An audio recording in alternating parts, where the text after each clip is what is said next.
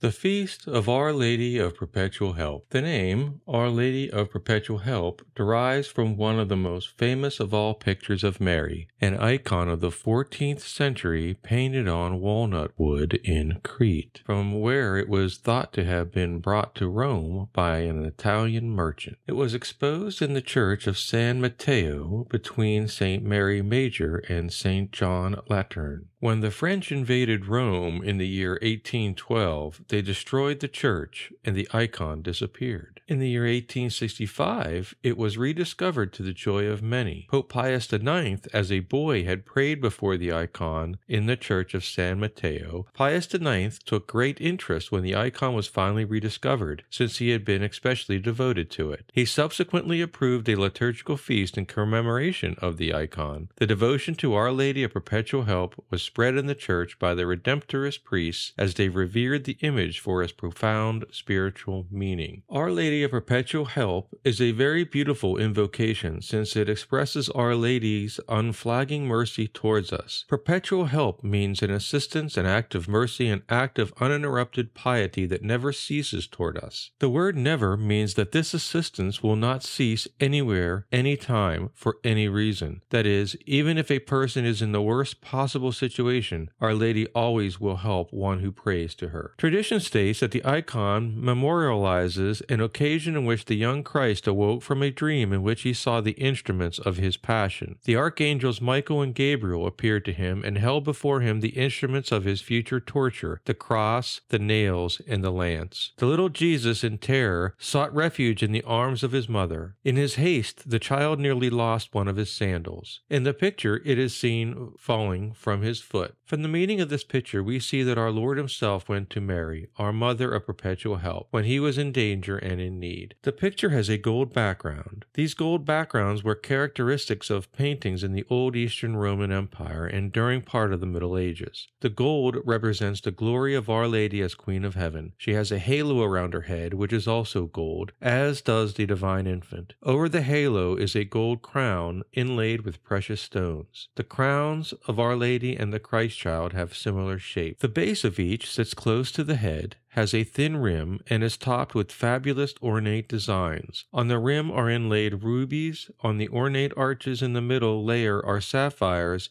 and on the highest level is a row of emeralds or diamonds. The crown of the child follows the exact same pattern. Our Lady is wearing a deep blue mantle that covers her shoulders and head. Below the crown, but over her forehead, is a star made of precious stones. To its left is a golden design and is either a cross or a star. If you note carefully, you see that Our Lady is wearing a red tunic under her blue mantle. The red appears at her neck and ends at her sleeves. This red tunic closes at her neck with an exquisite band of diamonds. The child Jesus is seated on Our Lady's left arm. He rests easily in her arms, like a child who is used to being near his mother and enjoys being there. There are two angels presenting the infant with some instruments of the Passion. At left, an angel with a red tunic and green mantle shows him the lance and the gall. At right, the angel wearing a red tunic shows him the three-armed cross and the nails. The features of Our Lady are very expressive. The picture shows her in a very maternal attitude. She is mother who holds the son with an extreme intimacy and remarkable affection. It shows the familiarity of Our Lady with the God-man. At the same time, she has a profoundly recollected gaze that transmits the respect and veneration she has for him. She is praying to him while she holds him. She is certain that she is holding God incarnate himself in her arms. This picture is rich in symbolism. The dark blue mantle represents motherhood, while the red tunic symbolizes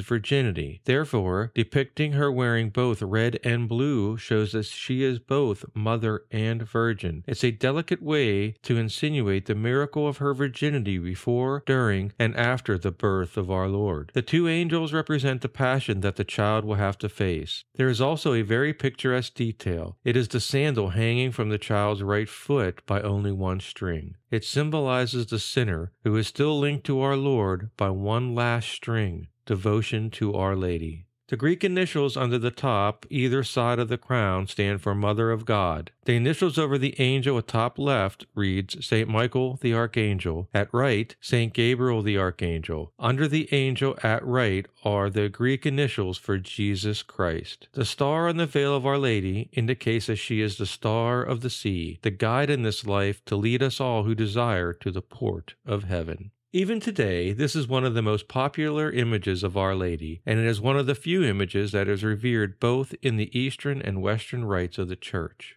Let us always ask Our Lady for her perpetual help and mercy. We should always remember, like the sandal in the picture, when all seems lost, we are still linked to our Lord through His Mother.